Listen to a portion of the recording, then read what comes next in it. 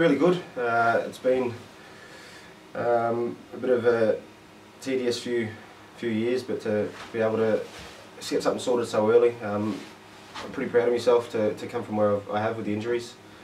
Also excited to still be at the club for another year, and hopefully can build on the start of the year for sure.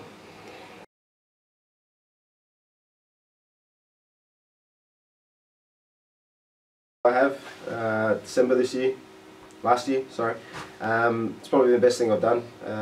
It's really helped my body to probably rest up and get the best out of it. So it's been good for that, and also for the boys just to mingle and get closer to it and be close to the club and help out around here as much as I can. It's been a very good move.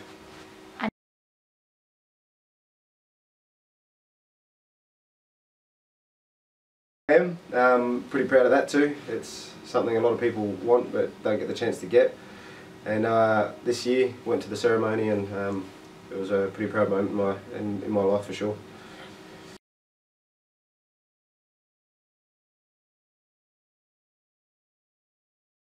Well, obviously we need to improve a few things. We want to be pushing that top 4 spot towards the end of the year.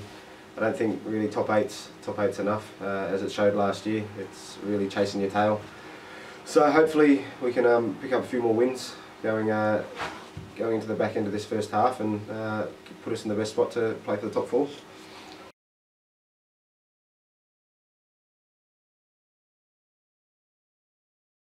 Yeah, it's always a goal.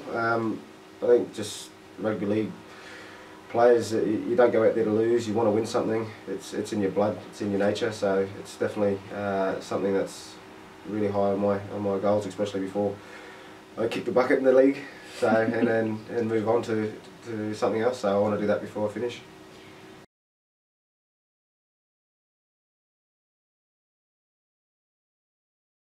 Well, fans are probably the reason that we're all out here. Without them, our wages don't get paid, the bills don't get paid, the lights don't get turned on.